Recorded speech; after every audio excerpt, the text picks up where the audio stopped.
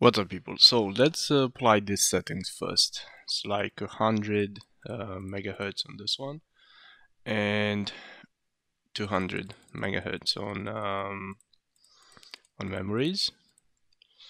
And I will let you know how I end up with these settings in the end, because in Watchdog Legion, if you watched my previous video with overclocking, I've managed to get much better frequencies with this GPU, and slightly better performance as well. But let's get into details with these settings for Cyberpunk 2077.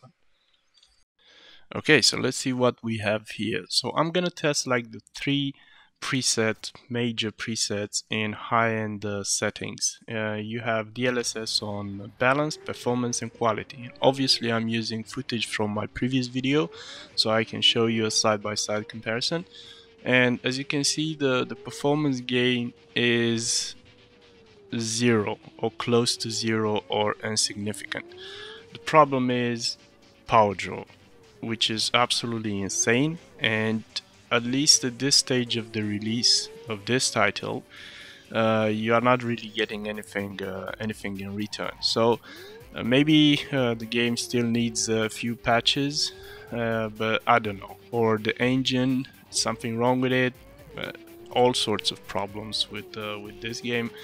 I'm not gonna get into details about this, but anyway, it needs something, because we've seen that in Watchdog Legion, we went as high as 150 megahertz on core clock and 250 on memories. And I just want to remind you that I'm not using any kind of custom cooling solution, so it's just stock fans. Everything is stock fans. I don't have any water pumps in my system or nothing like that. So in Watch Dogs Legion, the returns were much better than this. I wouldn't recommend, not even for that one, although we had like a 5-7% performance increase. It's just not worth it because of this insane power draw. Yeah, if you wanna like break your own records in 3D Mark, overclock is justifiable, but in regular gaming, not really. Oh yeah, I said that I'm gonna tell you how I end up with these settings. So I've tried, to increase the memories and then the GPU core clock, and in the end I've ended up with this ones because the game is crashing. At least for me, it's crashing when I'm going over 120 megahertz.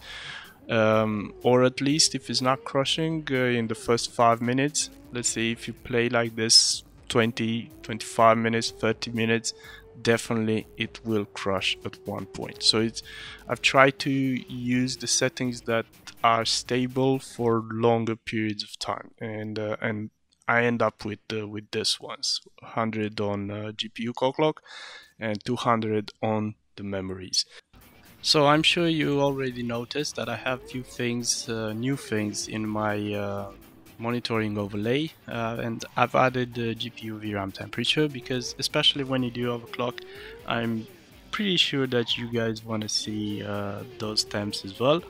Plus, I've added the SSD temperature because this is the SSD that I have all my games installed on, so I'm playing from that SSD. And if you think that that number is kind of funny, like unreal, I will leave a link in the description below, and you will see what I bought for like £10 from Amazon, and that thing is capable of keeping that temperature so low, because I used to hit like 59 Celsius, and after applying that thing and taking the SSD from the motherboard and place it in an M.2 card, the temperature went that low, and it's gonna stay like this. Probably, I don't know, probably it's gonna go on max 42, but usually stays locked at 41. So that was a great investment for the health of my SSD, which is very,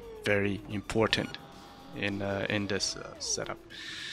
Well, probably this will be my final video for this, my last video for this year, and I would like to thank you all for sticking around and giving support to this channel.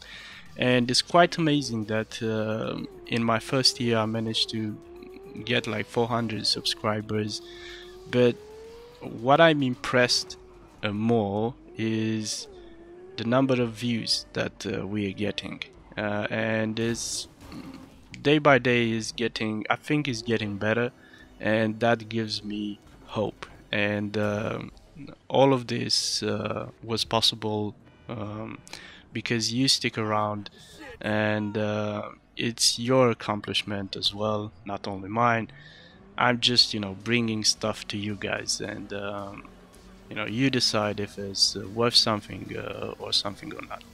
So this is it. Thank you all for being here, and let's hope for a better year next one. And stay safe because it's not over yet. And as usual, see you in the next one. Take care. Happy New Year.